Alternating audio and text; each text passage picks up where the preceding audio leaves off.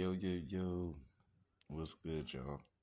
Man, I got something that I gotta update y'all on about the president, or former president, and what's going on with the shooting, how it happened, how it was set up, what's going on moving forward. Um, it's pretty crazy. I just had to give y'all this information. I got a lot of information that came in that I gotta give to y'all as far as an update that goes with that. Trump's lucky.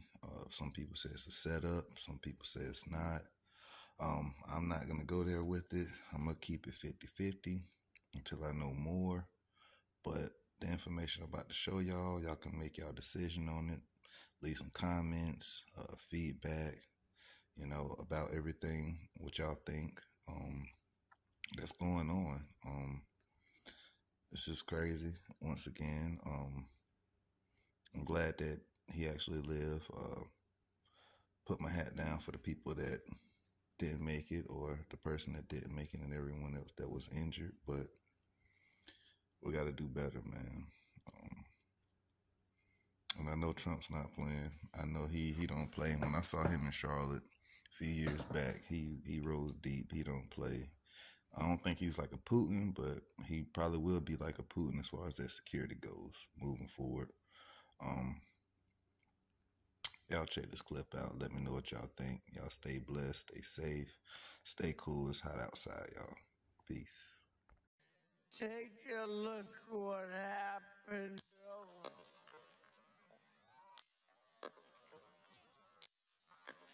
A newly released diagram shows just how narrowly Trump avoided a fatal incident. Had he turned his head just a millisecond earlier or later, the bullet would have struck his skull. Additionally, there is a photo that captures the bullet in the frame. Despite this evidence, some claim the situation was staged.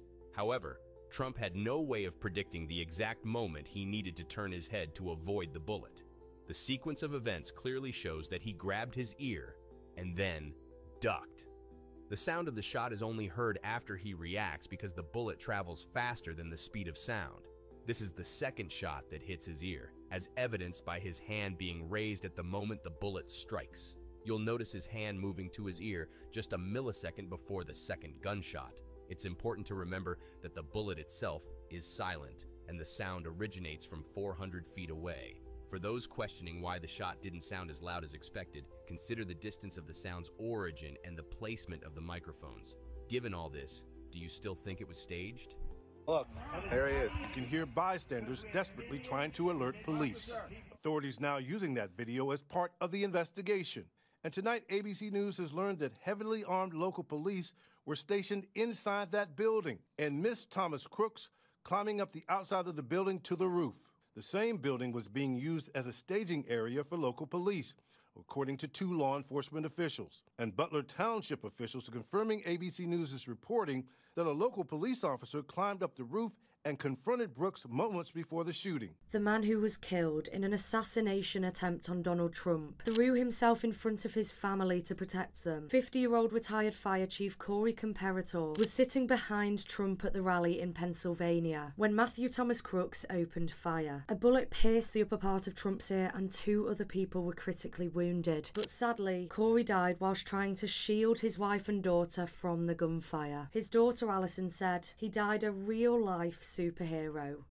Breaking news. It has been confirmed that Thomas Matthew Crooks, the man who attempted to assassinate Donald Trump, posted a forewarning on the gaming platform Steam. The 20-year-old gunman wrote, "July 13th will be my premiere. Watch as it unfolds," just days before he opened fire at a rally in Butler, Pennsylvania. On July 13th, Crooks positioned himself on a rooftop 130 yards away from the stage where Trump was speaking. The FBI's investigation revealed that Crooks had researched the rally details and was armed with 2 cell phones, one of which had only 27 contacts. Despite being identified as a suspicious individual by the Secret Service 10 minutes before Trump took the stage, Crooks was allowed to remain on the rooftop. U.S. senators were briefed that over an hour elapsed from the time Crooks was first spotted to when he fired the initial shots. Secret Service counter-snipers saw him on the roof 20 minutes before he started shooting. The motive behind Crooks's actions remains unclear. Officials have not found any ideological material that could explain his rationale. Crooks operated several accounts on encrypted platforms, which authorities are still attempting to access. How the assassin carried out the shooting. During Trump's tightly secured speech. The speech took place at a farm in Pennsylvania. Thomas Matthew Crooks parked his truck on a side road, avoiding the main road where police and agents were stationed. Investigations later revealed that the truck contained a significant amount of explosives. After exiting the vehicle, the man armed with a weapon moved to his ambush point, using a ladder to climb onto a roof. Snipers were positioned on the rooftop of a barn behind the stage to protect Trump. While Crooks was hiding on the roof, the on-site snipers spotted him but failed to maintain adequate surveillance and monitoring, allowing the assassin to exploit this oversight. From a distance of over 100 meters on the roof, his first shot hit Trump's ear. In fact, he had aimed for Trump's head, but as the bullet left the barrel, Trump turned his head to look at data on a nearby screen. This head turn saved him from death. If Trump had maintained his previous posture while speaking, the bullet would have struck his head directly. After the assassination attempt, the snipers targeted the assassin's position and fired, killing him on the spot. Breaking news. Allegedly, the Secret Service agent who took out the person who was attempting to assassinate Donald Trump has now lost his job. A lot of people have heavily scrutinized the fact that he basically had to shoot her completely lined up in his line of sight, but didn't take the shot. This information may or may not be true, but if it is, the person in this photo is known as Jonathan Willis. Jonathan Willis is a Secret Service agent who was given direct orders to not take the shot when he had him in his line of sight for over 3 minutes. That's right, he had him in his line of sight for over 3 minutes. But the head of Secret Service told him not to take the shot. If this is actually true, it would actually make a lot of sense because you can clearly see in several different videos that this Secret Service agent was basically just looking down his line of sight for a while in the same direction. Keep in mind that the agent ended up disregarding the orders and took the shot out against the person who was trying to assassinate the previous president. It could be several days before we get any more information on this. But make sure you're following and I'll update you with everything because I'm sure we are all asking the same question. Should this Secret Service agent be held responsible or no?